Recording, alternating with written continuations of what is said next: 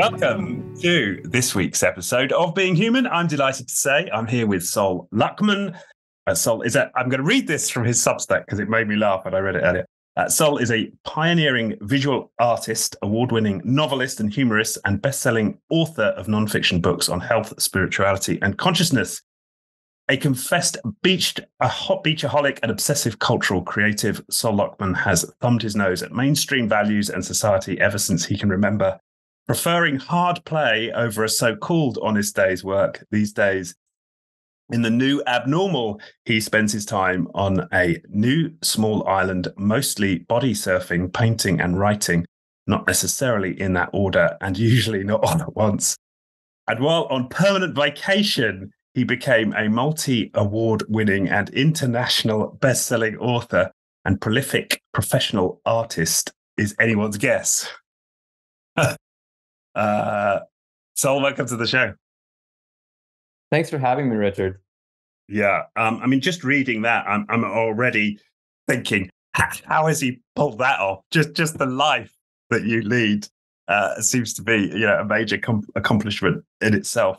Let alone all of the great work you've done on exploring, how we can heal. I really am excited to get into this conversation with you. Yeah, if you'd told me 20 years ago when I was really sick, in that time frame that I would be living this life, I would have said, "You're joking. You're absolutely joking," because I was really not on my path with heart, not in my dharma. I was very lost in the wilds of materialism and in skepticism and that kind of thing. And now here I am, very different world that I'm living in. Yeah. Well, maybe we should start there in terms of your personal arc. Just describe to us the sickness that you just mentioned, I suppose the story of the book I've read, and I know you've got a wealth of work, but the book I've read is Potentiate Your DNA. What ultimately led you to these discoveries around DNA, but maybe start with, where you were at the low point. Sure. I was a graduate student. I was at an Ivy League school working on a PhD in literature, and I was slated to go. This is back in the 90s. I was going to Brazil for dissertation research, and I got my recommended travel jabs, like a good little sheeple. And within a short period of time after that, my health and life absolutely exploded, just fell apart. And I went on into a kind of dark night of the soul for the better part of a decade, where I lost my health. I lost my ability to eat most foods. I was allergic to everything. I lost my friends. I ended up losing my path as a student because I couldn't stay on it health-wise. And I went in search of answers. I moved out west to New Mexico, studied qigong with someone who had healed himself of chronic fatigue syndrome, and a condition with a lot of similarities to what I was experiencing. I would also say that mine had elements of what would be called fibromyalgia, and multiple chemical sensitivities. So I was really a basket case with all of that. And I just happened to end up in New Mexico following this strange path of energy where I began to understand the nature of energy, and that helped get me back on my feet. It didn't cure me or heal me, but it helped me fortify myself enough so that I could go on with a quasi normal life for a little while, where I taught English. And during that phase, I had some other health problems come up that had to do with some dental problems that just through antibiotics. After taking antibiotics, that just absolutely wrecked my immune system, and I went right back down and went even lower. And I felt like kind of almost at death's door. And that was when I stumbled on the world of energy or allergy elimination technique, a type of energy clearing that was pioneered by doctors Devi Namboodirpad and Ellen Cutler back in the well, in the 90s, in the early 90s. And that helped me a lot. And it was another lesson in the way that energy works and the way the body can respond to pure energetic input. So I did that for a while. It helped me with some of my allergic situations. It restored elements of my functionality until I plateaued and actually started going back down again. I kept hitting these walls. And at that point in time, I was prompted to begin exploring the the notion that maybe I wasn't going deep enough with the clearing process, that I was working kind of at the level of the nervous system, working homeopathically in a sense with this clearing protocol that was introducing energetic frequencies to my nervous system that was then doing a kind of clearing using the acupressure system in the body, the meridian system. Mm. And that was a real eye opener for me when I began to think about the genetic component of all of this and how we might go down into the genetic blueprint level or the inner genetic blueprint level and possibly reset it, reboot it so that it would start functioning normally again. And one could get out of a state of what might be called autoimmunity into more of a normal relationship with the environment and with one's own body.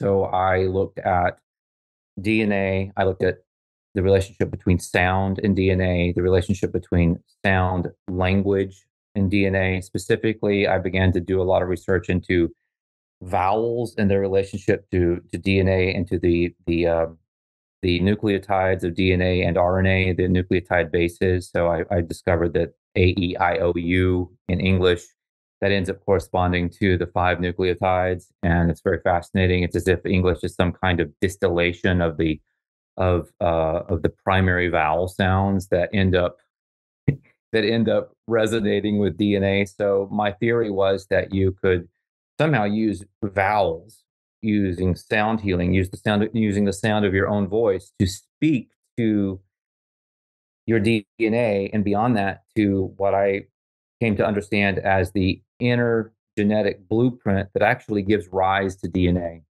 So that there's a wave, there's a blueprint, there's an energetic substratum that coalesces through DNA into physical form, into biological form. So I pursued this line of reasoning.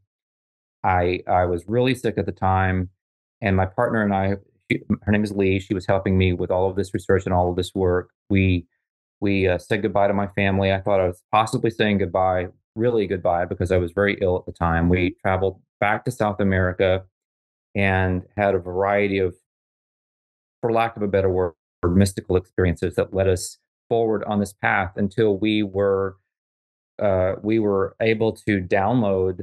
I use that term kind of Mm. loosely, but we were given these codes, these vowel codes, for doing just that, for reprogramming that energetic blueprint. And when we performed those codes for ourselves, both began detoxing like crazy and having all kinds of other experiences, and our bodies started changing. My allergies started shifting. I went from not being able to eat anything but unseasoned meat and vegetables to being able to eat like carbs and all kinds of other things in a very short period of time. And my body really needed that because it needed the substance. It needed something to bind up the toxins that wanted to release. So like healthy starches are actually very important in that level of detoxification because they provide a kind of buffer zone and an escort mechanism for these toxins, and they take them out through, generally speaking, the bowels, out of the body, and that clears enough space so that you can stop with the heavy duty reactivity, as you're fortifying yourself in different ways. So that was my path into the healing ramp, and that just went up and up and up and up for years. Really, I mean, I keep getting stronger and younger in a way in my body, even though I've continued to age on the outside. I feel in many ways stronger and more flexible than I did when I was an athlete in my 20s. Yeah. And that's the important part of your story, right? You started off as a specimen, it sounds like, from the book, right? You were. Yeah, it was pretty good. I mean, I wasn't I wasn't the biggest guy in the world or the strongest or the fastest, but I had some talent.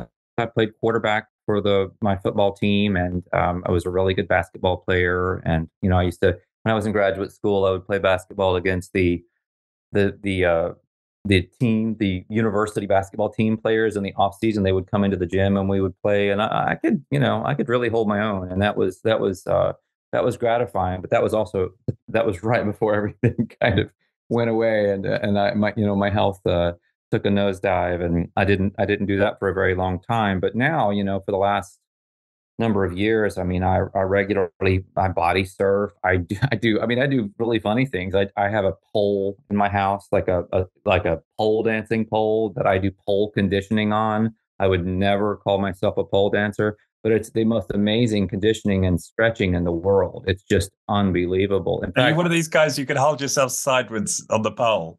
yeah, I really Yeah. can. The Awesome. that entire thing, I know it's been kind of lowered to this level in pop culture of strip clubs and that kind of thing, Mm. but the actual discipline originated in India a very long time ago and was a Ah, I form of did not know that. gymnastics.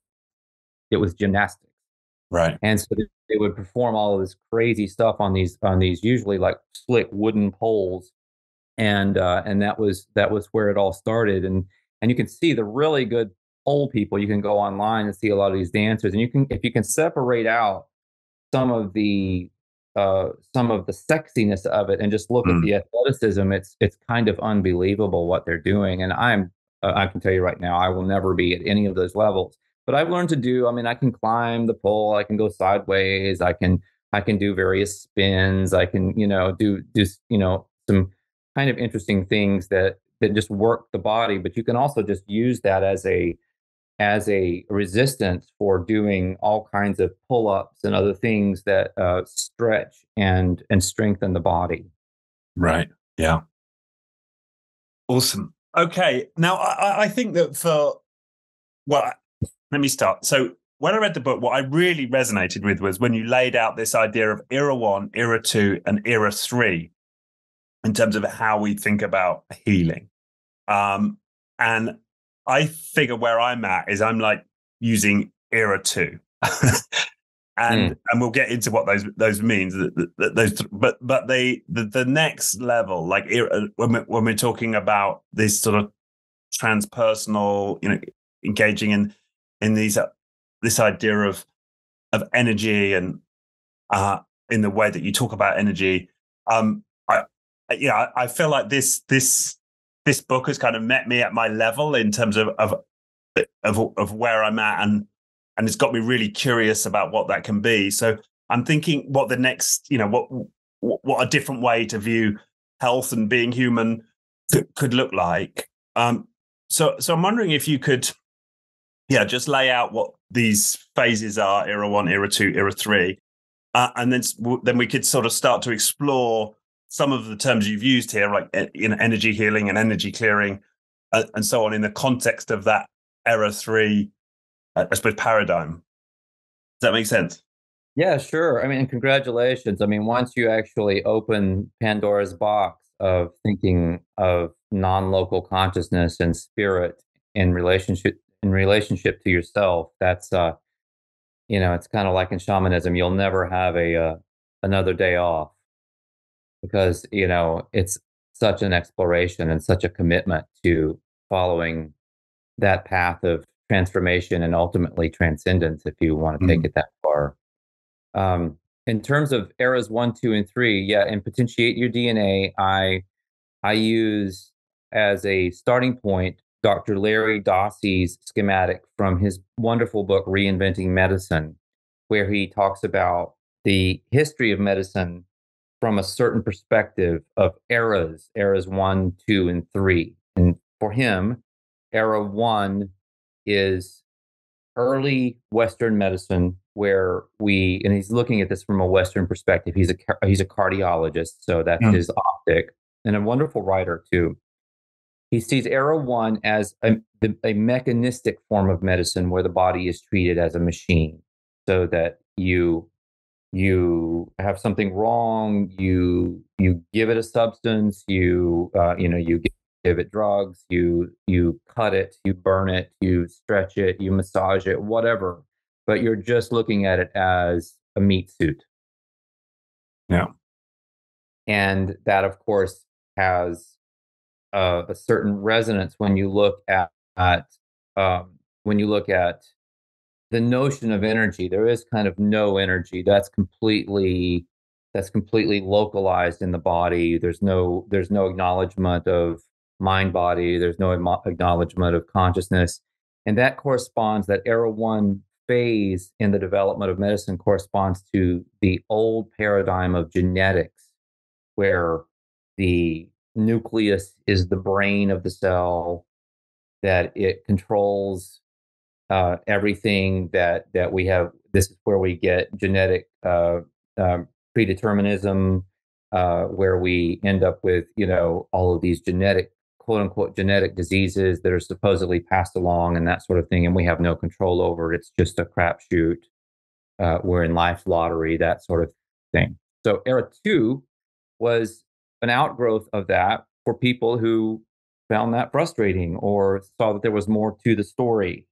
And this would be related to the rise of, let's say, the whole field of psychology and psychiatry. The work of people like Carl Jung would have contributed to this elevation of our understanding of ourselves, to see that we are not just a body, but we are a mind body, that we are both a mind and a body at the same time, and that they interrelate in all kinds of different ways, and that the mind can be used to affect the body, to heal the body, that you have the power of positive thinking, like with Norman Vincent Peale.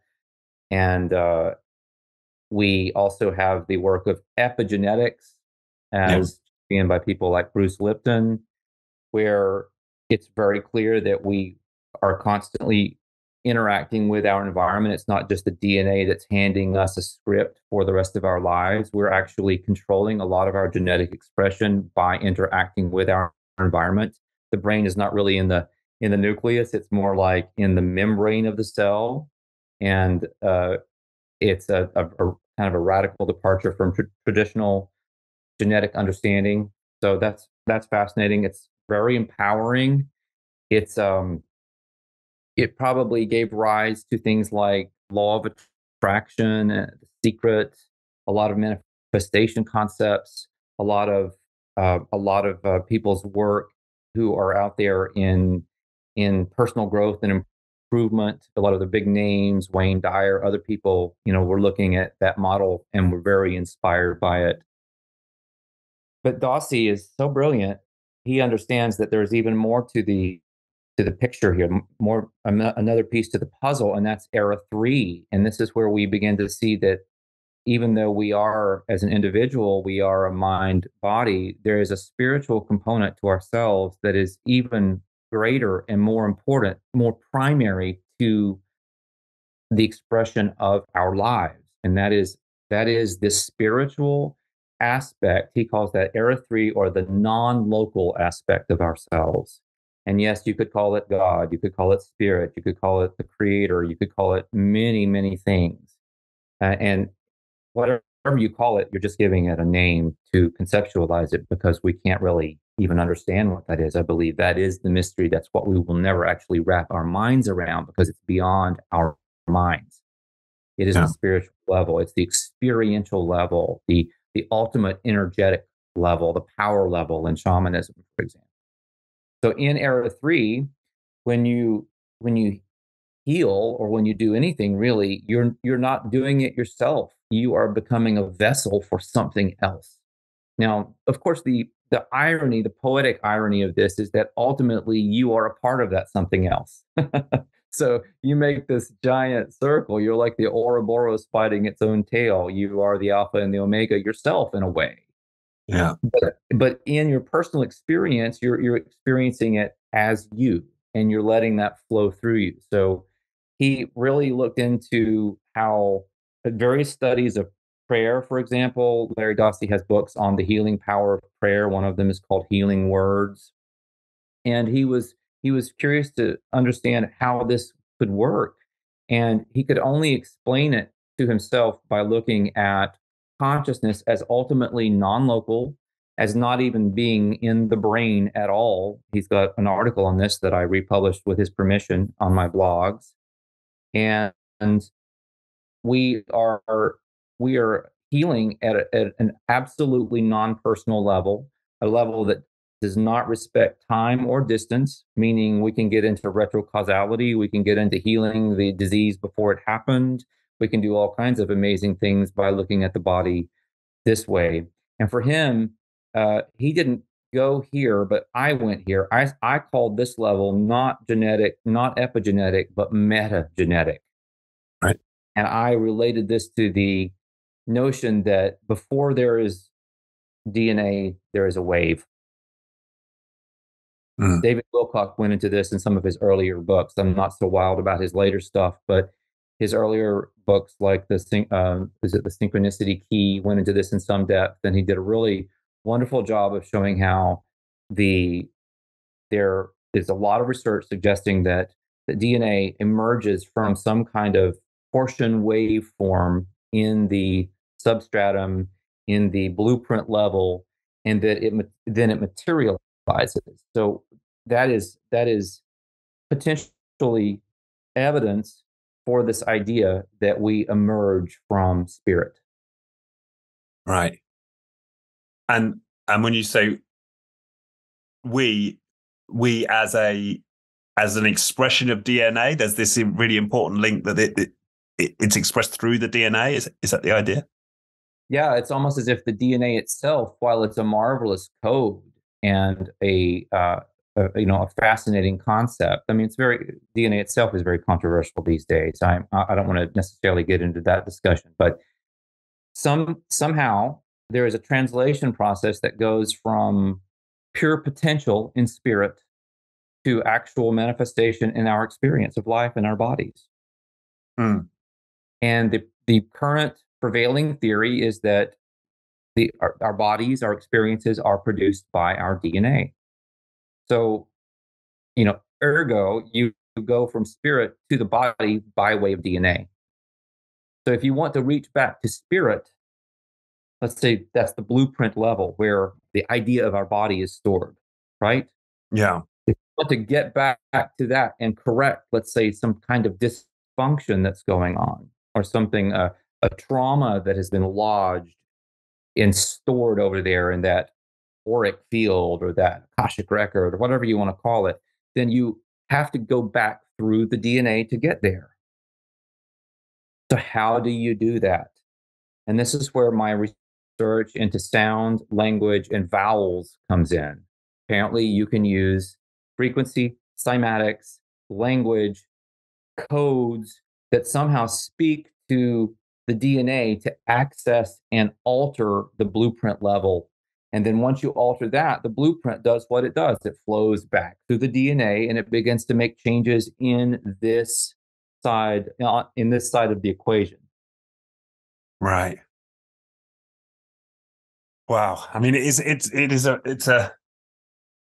a challenging idea because I'm situated, as I really, the way you've laid it out, very much in that era too, and I've done a lot of healing work, and all of it's been around the mind body and understanding my connection to mind body and working through my emotional traumas. Not once in this whole, I suppose, 15 years of healing that I've been engaged in have I considered this element. That yeah, I mean, DNA was just, to me, something, well, I inherited it from my parents and that's what I've got. And it's sort of, it's determined my physicality. And but on top of that, I've experienced traumas, which I've healed through therapy. But I haven't considered that there's a kind of a dynamic relationship between me and my DNA and a spiritual dimension. I'm wrapping my head around it real time.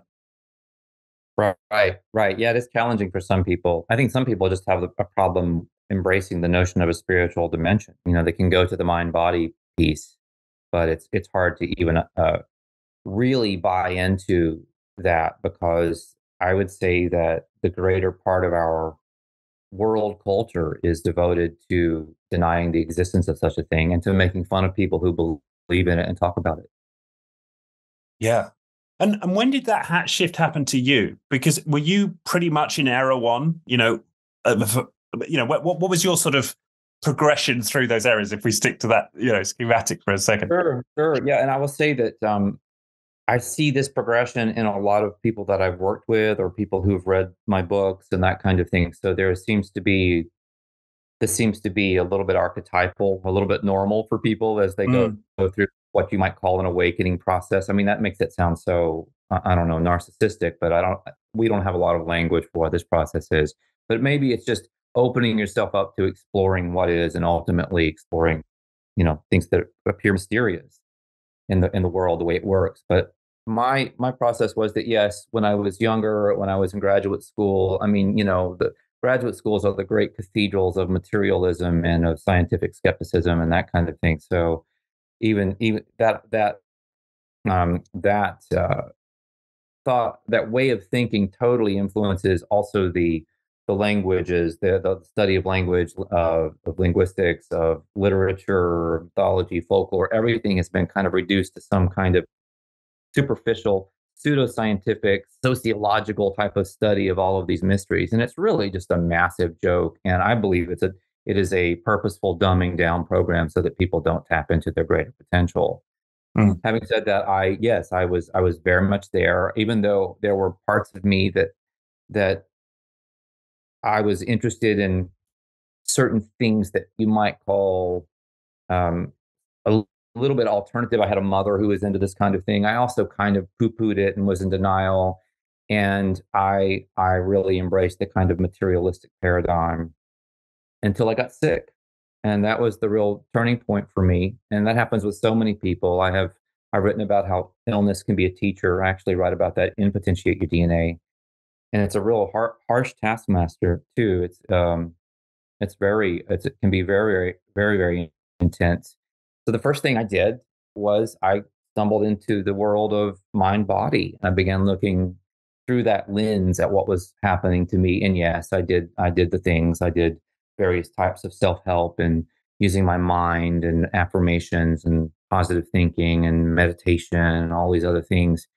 And what I discovered personally, and I've seen this replicated with a lot of people, and I'm not saying it's universal, but I'm saying it's common enough to know that, where there's smoke, there's fire in this case, that those techniques are limited more often than not, I believe.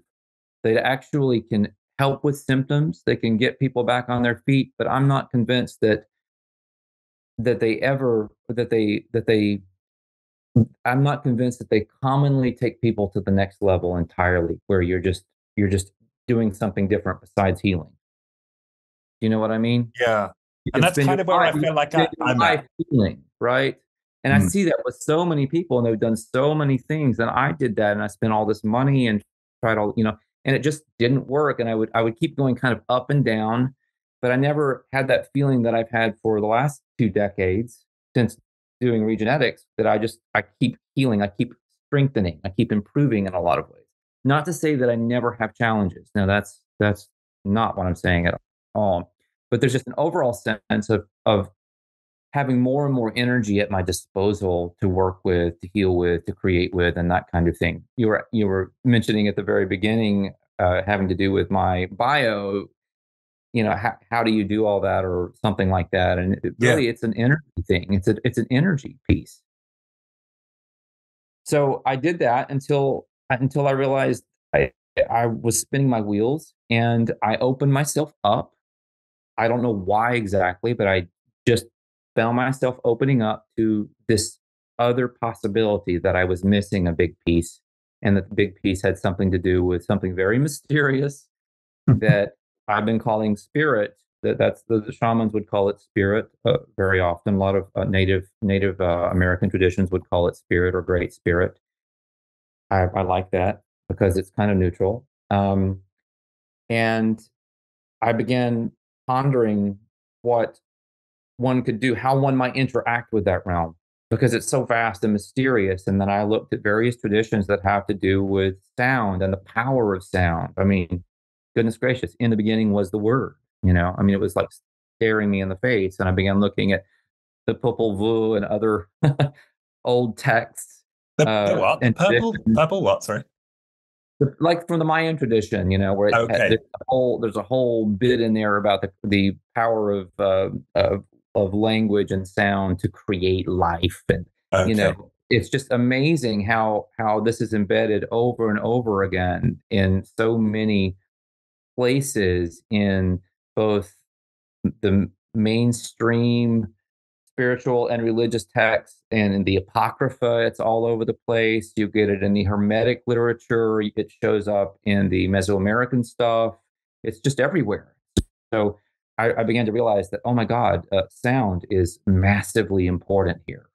Even in the beginning was the Word, and okay, is a kind of coded message, and it really means that the let me use a different example. Let there be light. And God said, let there be light. Now that sounds like, oh God, that's era two. It's light. It's an idea. The world's being created. It's epigenetic. That's how a lot of people would interpret that. Oh, light therapy. That's the most important thing. But that's not what's going on in that statement, because God said, He Yeah. spoke it, and then there was light. So really, that is an encapsulation of what I'm talking about, where you start with spirit, and then there is some kind of energetic transfer, and that spirit, that sound, becomes light, or becomes this holographic reality that we inhabit. Right. Right. And this came to you in a download. Is that this is something that was bequeathed to you as you see it? Is that right? Well, I had a lot of teachers, a lot of inspiration. I had a lot of, physical teachers, a lot of books that I read. I was given pieces in dreams by just a random snippet of conversation. I was working with a lot of clients because I was performing this allergy elimination technique for other people. Sometimes they would give me pieces. I was doing a lot of kinesiological work with these clients and looking at their patterns, and I was doing testing for how the different sounds would relate to their DNA and all of that. So there was so much going on. I mean, this was kind of my life for a while. And then I felt like I had enough, conceptually speaking, to try to do this thing of resetting the energy blueprint. But I wasn't sure how to do it, because I didn't really have any actual codes for doing that. If you think of this as a computer program that you're trying to reset, I mean, I'm trying to hack this system. I still didn't really know how to do it. I knew that it could be done, or I felt like that it could be done. And, I felt like I knew sort of how that would play out, what it was like, what the components were, but I didn't really have the actual numbers, or the vowels, the words, or whatever. And that was what was ultimately given in a download that I would not lay claim to. Right. And that you use this expression, singing to your DNA. Is that right? Well, and singing these very specific sounds or codes. Yes. Yeah, Yes. we're able to repotentiate our DNA. Well, and I suppose that's worth defining. So what happens when we make these chants of these specific sounds? Yeah. Well, I don't know exactly what happens. Okay. There's two components to it. One is a sequence of vowels. Well, there's sort of three components. You're singing at a certain note. First of all, with Right. potentiation, for example, it is 528 hertz. That's the mi note from the solfeggio scale. I've What's got the a solfeggio scale? What's that? solfeggio scale. I've got a few different articles on my Substack, which is solluckman.substack.com. And you can look up solfeggio, and that's Solfeggio. Very controversial thing in some certain ways. But this is purported to be a very ancient scale that was hidden away by the church a long time ago. There are theories that the old chants, like the Gregorian chants and that kind of thing, were really designed to heal and fortify the body in ways that are possibly similar to what we're talking about here, and that they changed the frequency, the note, and they took it from a healing frequency into a damaging frequency. Mm. So one can look into all of that. But anyway, we're talking about a specific note, and then we're talking about specific sequences of vowels that you sing using that note, that you chant in a certain way, and that while you're chanting those notes, you're thinking a corresponding series of vowels. So you're literally singing and thinking possibly different vowels at the same time. Right. But there's a bit of a learning curve for people who want to do this themselves, but people all over the world have done it. I mean, thousands of people have learned how to do this, and it really puts you in the kind of very interesting meditative state where you're just singing along and you're thinking along. There sometimes the vowels will line up, and sometimes they'll be different. And you progress through this activation. The whole thing takes under 30 minutes to do. You do it one time, and then the experience of that lasts for just over 9 months. And it's kind of curious because it's like a gestation cycle where you're being born or kind of reborn in a sense energetically. During that time, one can experience breakthroughs, one can experience a lot of energy surges, one can go through detoxification, release. You can detox through bowels, sinuses, sweat. Whatever. I remember, at one point in time, not to be too graphic, but I remember I had these white sheets that just turned absolutely brown on me when I was doing some sweating, and it was just clear a lot of really wild stuff was coming out. So that can happen. And at some point in time, if you have, and I'm not making any medical claims here, but I'm just giving you my experience and reports from a lot of people who have experienced this work. You can begin to experience windows where you might feel normal if you've been sick or if you've had allergies or different reactions or other problems or pain or stiffness or lack of energy. You might just suddenly you'll release a bunch of stuff, and maybe that's a little bit challenging because this stuff really is toxic, and when it moves you can feel it moving, and it can create pain sometimes or other issues. But after it moves out, people report what we call a window very often where, oh my god, I can't believe it, I can't believe that I'm not experiencing this allergy or that I feel like I did before any of this stuff started, and maybe that goes away when you start to detox again and you go through cycles. The general process is that the windows expand and get more frequent. Yeah. And as you relay this, I mean, I've had experiences when I remember I went on a purely organic raw food diet, vegan raw food, organic, and I had this huge detoxification. And I've also had detoxification when I've worked at the emotional level, and I've done an emotional therapy and worked through a lot of my past trauma. But where I really resonate with you is I still have this sense that there's more. This is getting me so far, but you'd used a term earlier, limited, right? And I've just, my intuition is telling me that these approaches are somehow limited.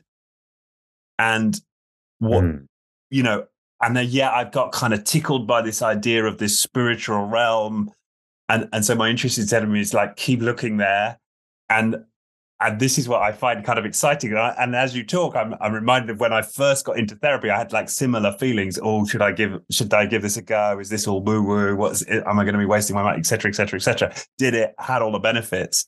But now, like, I feel like I'm on a similar precipice of like, okay, maybe there's a sort of another level of surrender, and just sort of take the step and go for this, right? Where I'm giving up this idea that sort of I can fix myself, and actually this is about surrendering to something else.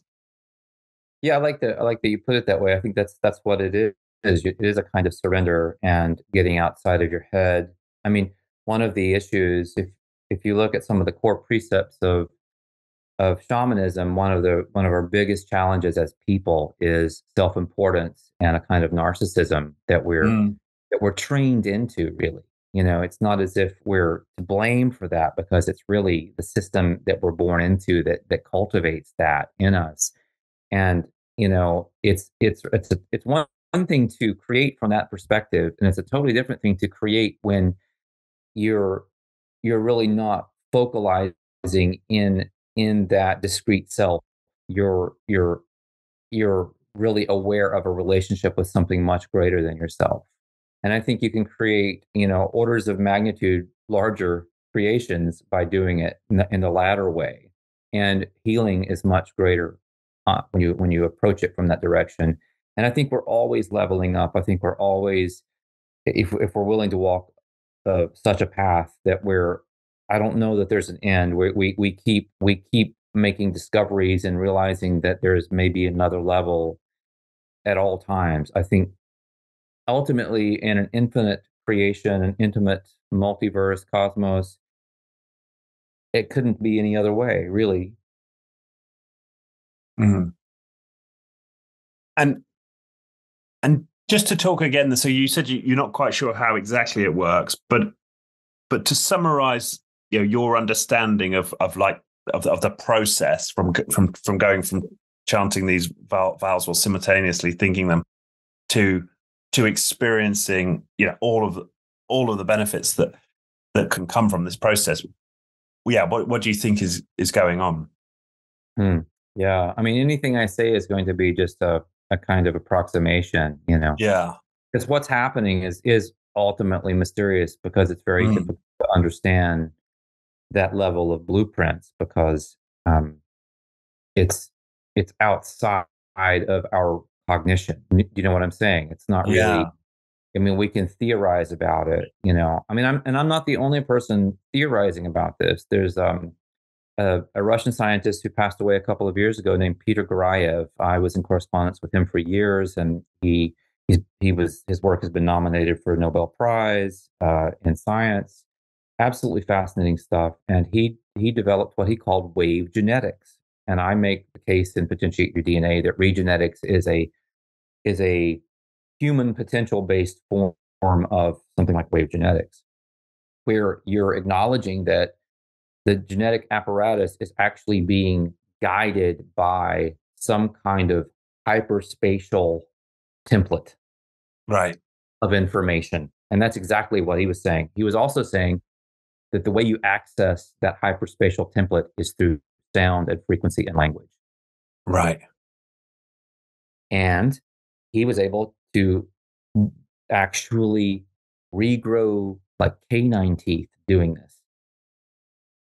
Wow. And is he the same guy who flipped the embryo of like Yeah. a newt to a frog or something, or a Yes, salamander to a frog? absolutely. They were able to take, you know, I, I always get this wrong. I wish I could remember it, but it's either frog to salamander or salamander to frog. But either way, they took an embryo and they used their genetic linguistic radio frequency technology, but this is what they were developing, to beam at that egg, that embryo, in I guess in the egg, and they basically instructed it to change its species. So if you're a frog, become a salamander, or vice versa. And lo and behold, that's what happened. I mean, So it that was is born. absolutely mind blowing. And what I suppose surprised me when I read that, I was like, how do I not know that? I mean, I like to read. I like, I've watched the news. How has that not been fated Yeah, as, well, first of an all, I mean, incredible discovery? it has been replicated. I will say that, but I Okay. mean, let's understand the world that we live in. And that is not because I'm skeptical That is about that of the that claim. that if that's real, that is the end of medicine as we know it. It's the end of big pharma as we know it. It's the end of therapy as we know it. It's the end of all things that we consider to be scientific, Right. because it would usher in an utterly different paradigm for what we are and how we can heal and how we can become as individuals and as a society. Right. So there's no way anything like that would actually be acknowledged. And it would be, they would introduce disinformation. They would claim that it never happened, that it was lie, that it was this, that it was whatever. But, you have ongoing replications of a lot of these types of studies, and other people continuing this research. Like I said, he passed away a couple of years ago. Peter did.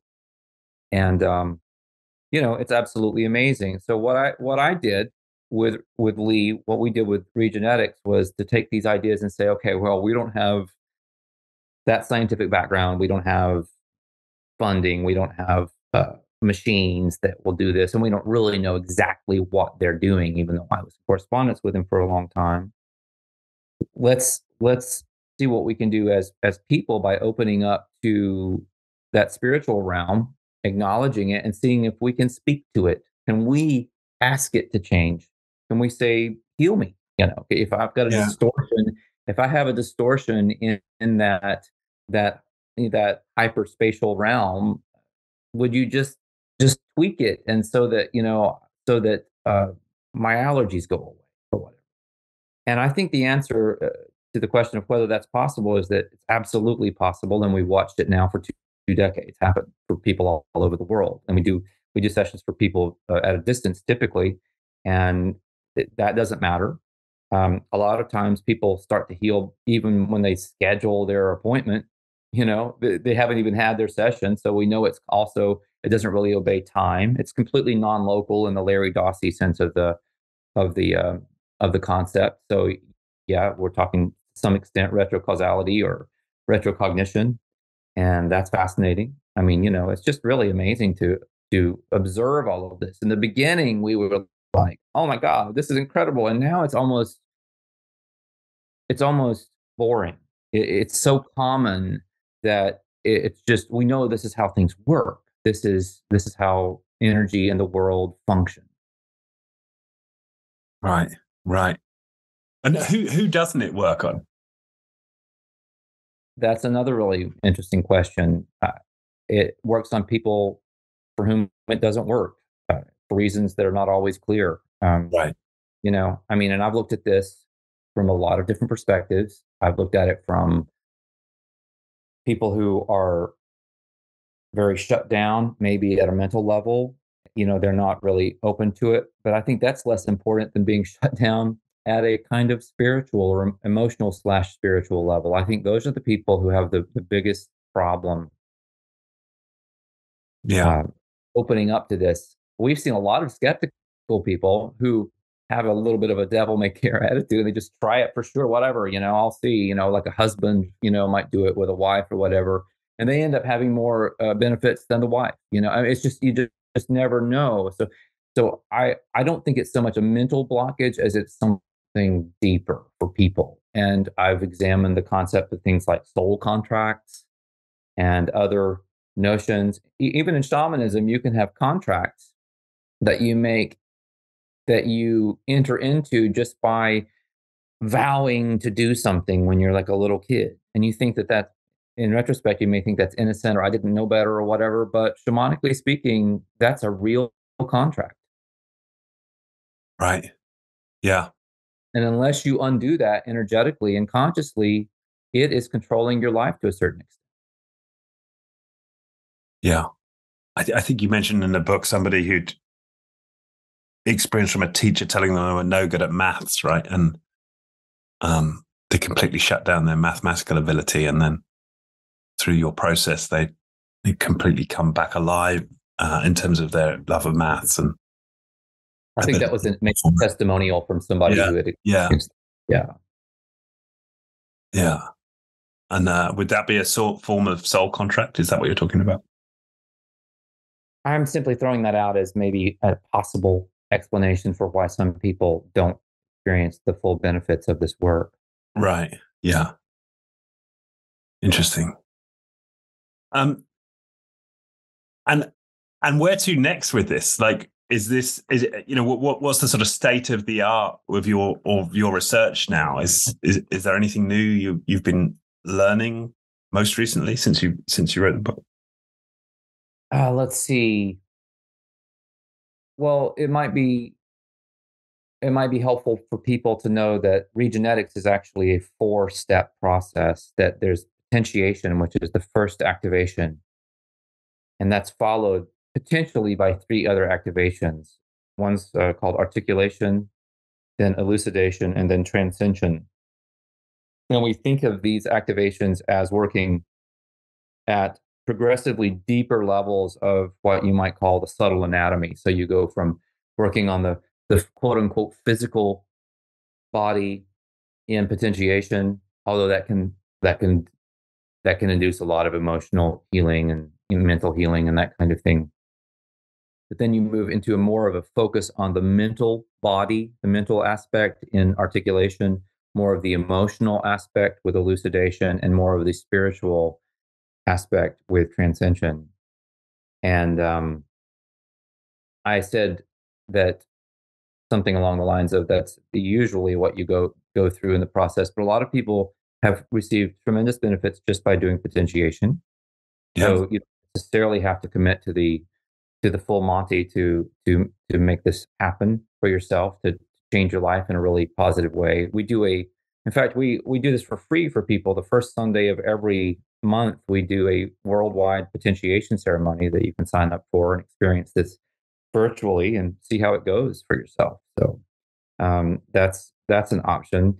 If you go to my Substack, I've got some new tools for this work. One is, in addition to potentiate your DNA, I created a video tutorial called How to Potentiate Your DNA, and that's available. You can access that with a free 7-day trial and go in, and it's about an hour long or 50-minute video. That's a wonderful, it's either a companion to potentiate your DNA or it's a standalone tutorial for how to do it. We also put in some really cool visualizers on our Substack. There's 2 visualizers for potentiation where it shows you the vowels that you're singing and thinking, and it kind of plays them in front of you in a video form so that you can just sing those as they scroll across the screen. So Right. when you're practicing, that can be really, really helpful. And I also wrote a book, a little ebook at the end of last year called Playing in the Magic: How to Manifest Whatever You Desire in the Simulation. And I go into some manifestation concepts, how to use how to access and energize your intention via intuition, empathy, and imagination to maximize this process for yourself. Right. Wow. Well, there's a word you use there, simulation. How do these ideas, relate to the idea that we're in a simulation? Yeah, they're very related to it. Um, whether you want to look at it as a holographic construct, which a lot of people like Carl Pribram and other people have been studying for years, or if you want to think of this, as if you want to look through the lens of quantum physics, and you start looking for what an atom is, and there's just almost nothing there. Yeah. That's very, very simulation like. You could say, a lot of people are out there saying, that we're actually in a simulation. Something like a Nick Bostrom has done a lot of work on this, and there's another scientist named, I think his last name is Hoffman. He's been doing a lot of really good work on simulation theory for a long time. It should probably be simulation hypothesis, but people call it simulation theory. And that's really the idea that we are in some kind of technological simulation, not unlike Tron or the Matrix, where we're actually projecting into avatars in something like a video game. And whereas I don't ascribe to that particular view, it's also not something you can disprove necessarily in using our current frames of reference or observation. I like what the shamans have to say about it. They say that we are in a dream and that the dream can be changed, and we can become aware that we're dreaming, and we can learn how to use our dreaming body in very powerful ways to do all kinds of interesting things. I would recommend a wonderful book by a psychologist named Arnold, may have been a psychiatrist as well, named Arnold Mindell, called Dream Body. Fantastic. Yeah. He developed process-oriented psychology years ago, and it's a fascinating book that really pays homage to this notion that you see in both Eastern and more Western or Mesoamerican shamanism, that we are living in a kind of dream. It's also taps into, some of the notions that you find in Aboriginal understanding of the dream time, that sort of thing. So, however you want to look at it, if there's some kind of energetic substrate, energetic baseline that we're being projected from, that's deeply holographic. Right. Right. And when you say holographic, I think of light, not sound. So is this holographic in one sense that we experience it, but behind that there's a song? Is it something like that? You put it beautifully, yes. And I would say that the holographic concept, you can absolutely have sound holograms. Okay. So, Right. because then you get into kind of the fractal nature of reality too, right? Because you're looking at a system where the it's a self-replicating system, a self-repeating, self-mirroring system. It's a system where the whole is always contained in its parts. This Yeah. is related to the idea that we have spirit in us, so that we are in some sense spirit, even though we appear to be a discrete self. So the entire construct here may be one in which some being, some consciousness has created a fractal reality by by expanding its consciousness creatively, and it has created the multiverse, the different worlds, the different holograms, the different simulations, as as a way possibly to garner experience, to explore. Who knows exactly? That's what the shamans think. They think that the creator uh, engendered, and I use that word from a genetic perspective, that it engendered this world as a way of knowing more about itself, because it's infinite. And even though it is infinity, it's such a mind-blowing concept that it could learn things about itself infinitely. Right. I mean, I say right because I'm not sure what other word to use it. I I mean, this know. really What do is you say? mind Once blowing. you go into this territory, it's such a, I always say it's a noodle cooker, it's the real noodle cooker.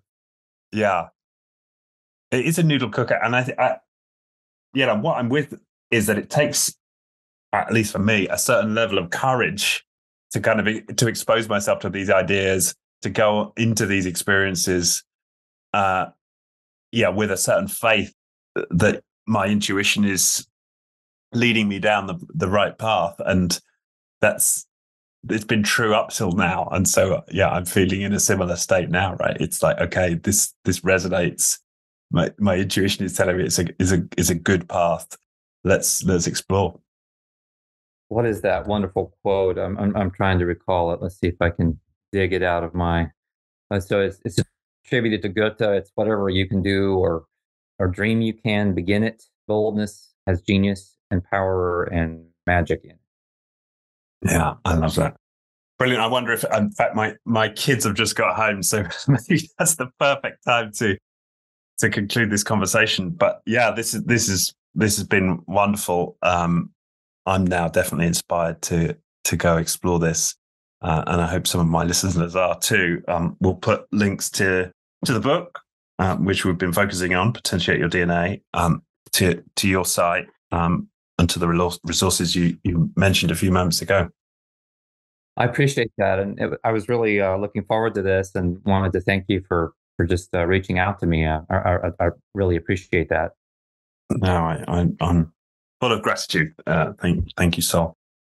Brilliant. Okay, well, thank you very much, and I'll leave you to your bodyboarding and pole dancing and writing and painting and the incredible life you lead. I appreciate that. Yeah, I'm going to go do something right now, actually. Brilliant. Okay, thanks, Sol. Thank you.